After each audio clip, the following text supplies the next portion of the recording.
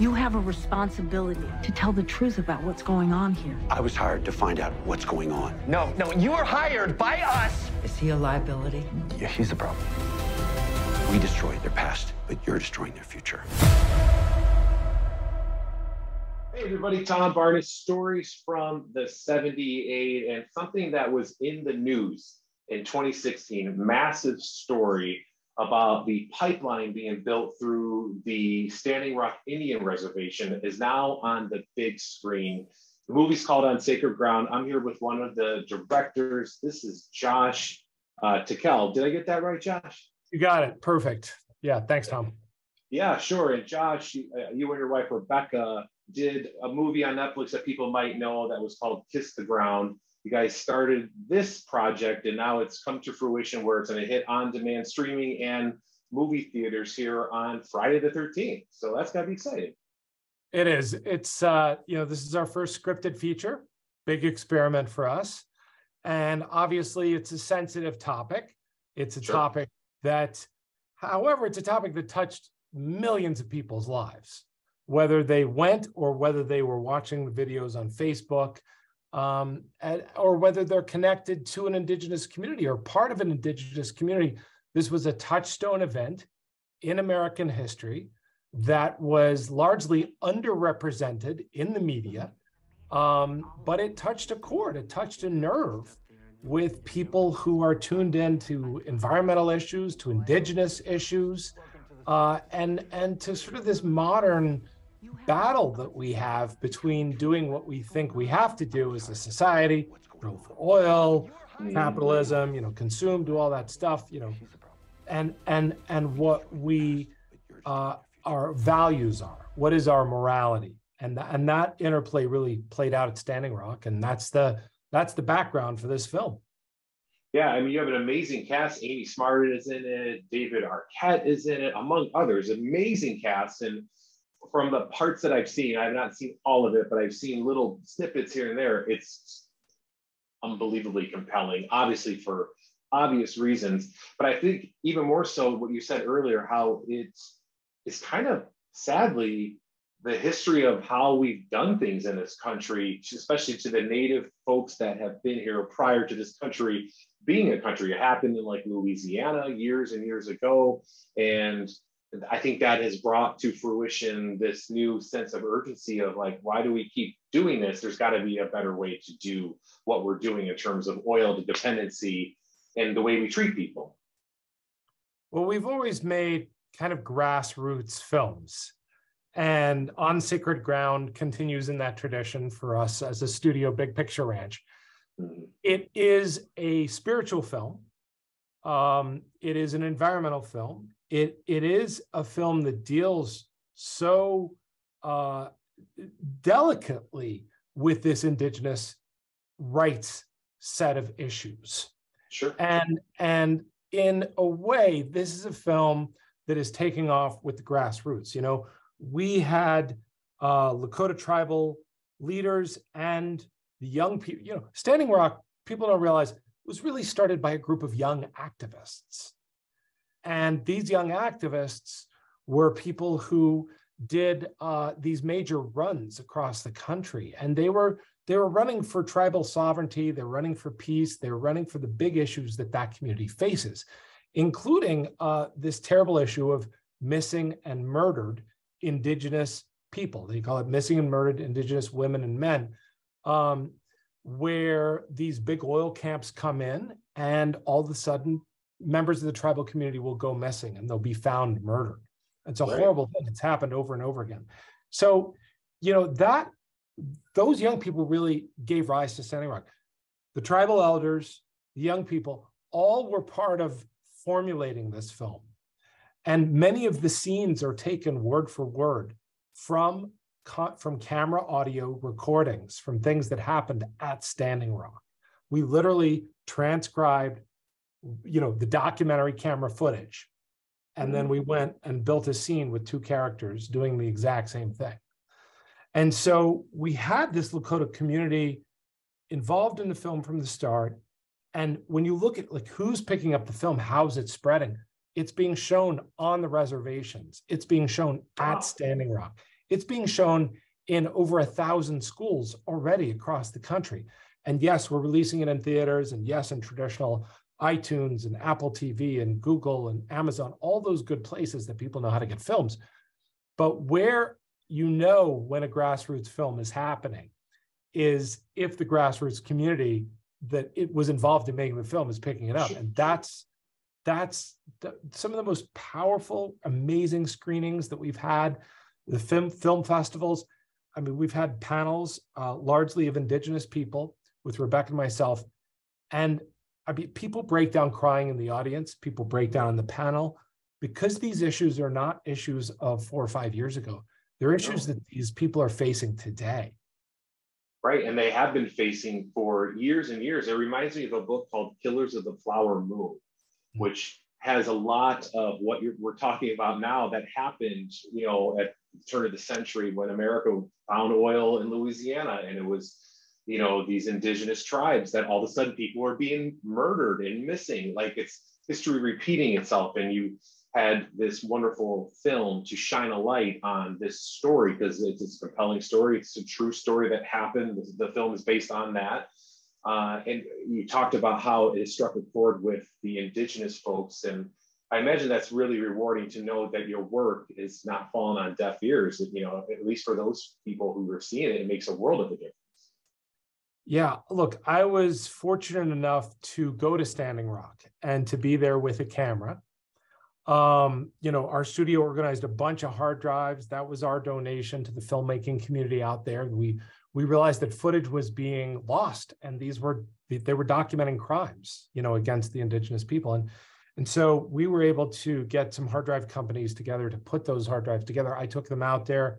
I volunteered as a camera person, donated that footage, and all of that became used by the Indigenous community. But in that process, I was welcomed into a group of people, you know, self-admittedly, I did not know that much about truly what life is like in the Lakota tribal nation. We had been talking to Lakota elders for a number of years, and they had been teaching us about the prophecy of the black snake. And they said, listen, there's this prophecy that when the black snake crosses the land, a time of great troubles will begin, quote unquote, right? And so then there was the Keystone XL pipeline. And then right after that, you know, in a matter of history, a small period of time elapsed. And then there was this pipeline. And they said, look, this is the black snake. This is it. And so I was overwhelmed with how I was welcomed into that community as a non-Indigenous person, as a person of European descent.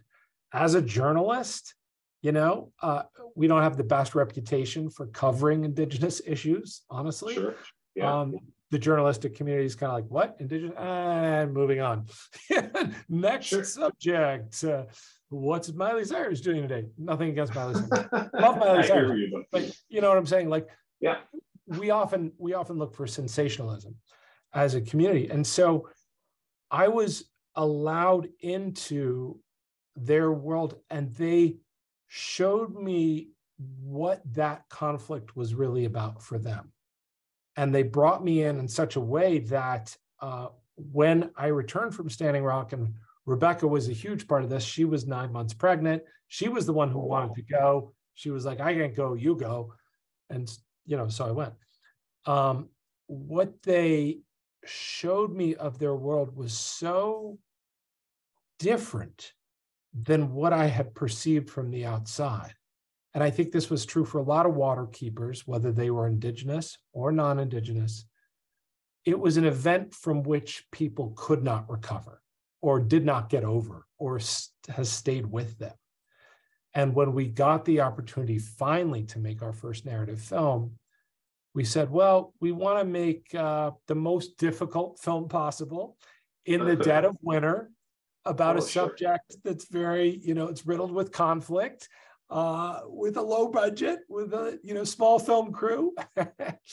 And we basically, we put everything we could into this film because we knew that this coming together of these tribes was an historic experience. You know, there's over 575 federally recognized tribes in the US. And most people don't know 575 registered tribes. I thought there are like 3 or 4. Yeah, that's a ton. Yeah. Those are the ones that the federal government recognizes. Then there's a bunch that the government doesn't even, they're like, nah, you're not a tribe. That didn't happen. All of them came together. And it was the first time ever in recorded history that's happened. And not to mention the major indigenous people from around the world, from everywhere from Papua New Guinea, through the island nations, from Asia, from Africa. I mean, this was a truly global moment. And this was a city. It had a school. It had a functioning food system.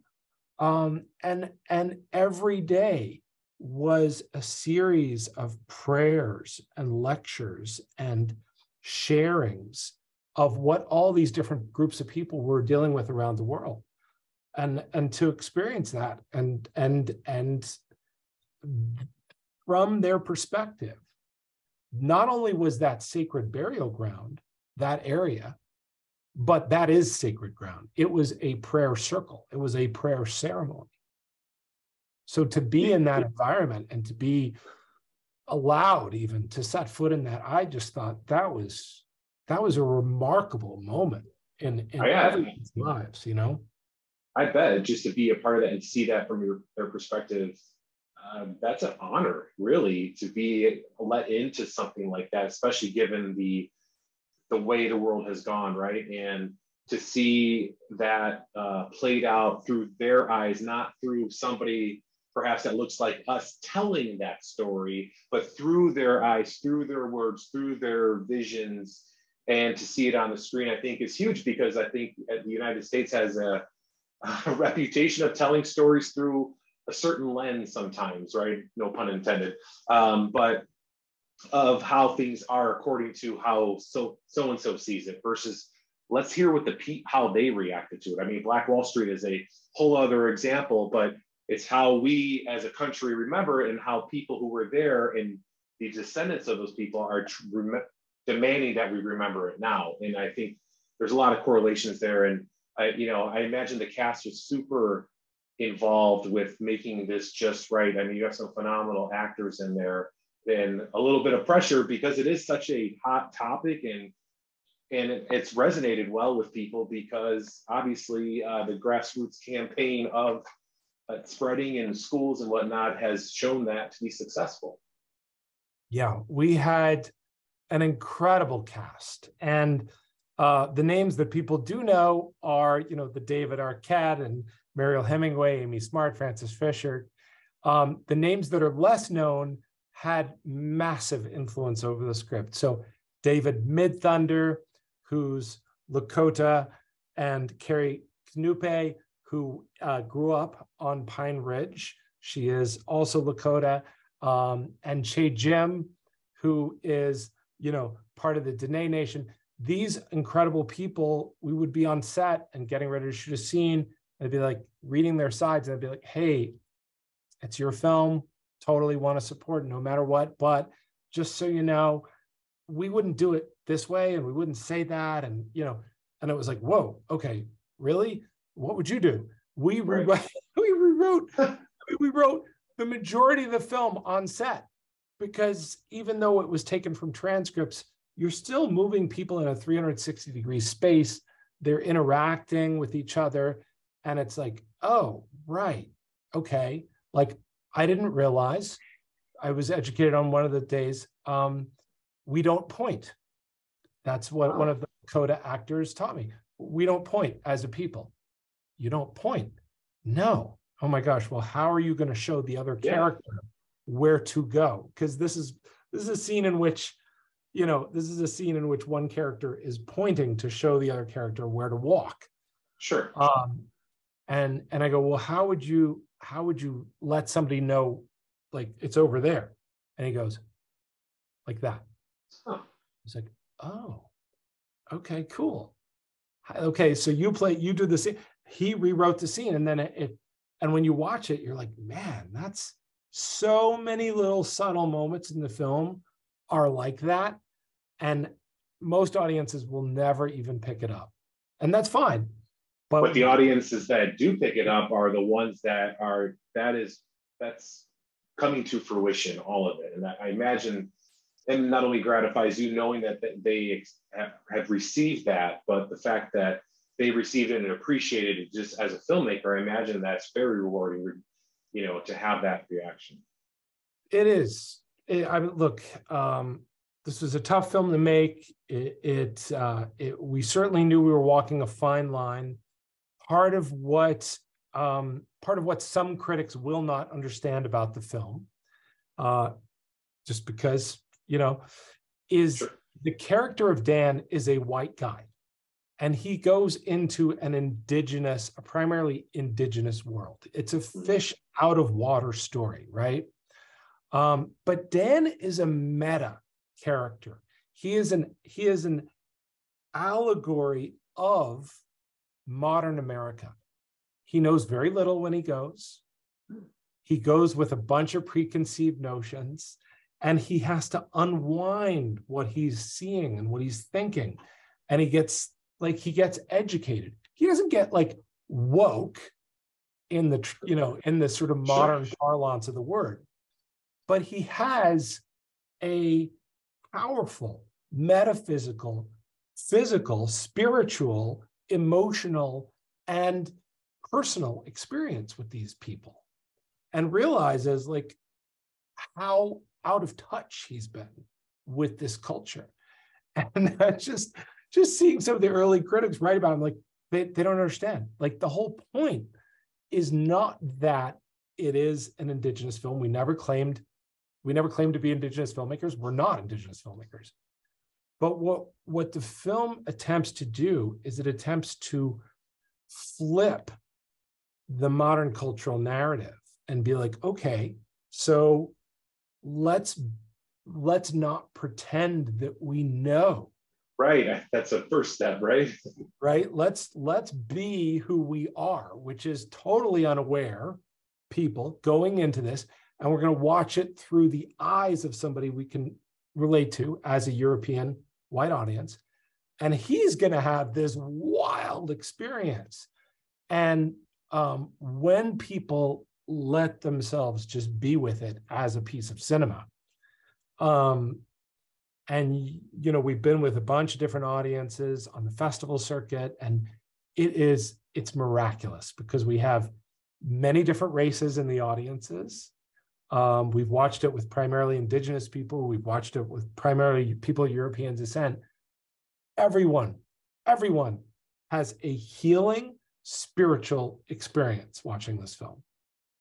And that's the whole point. That's what we were going for, you know? And that is the movie experience that I think any filmmaker would really want their audience to take away from. On Sacred Ground, premiering in theaters this Friday the 13th, streaming.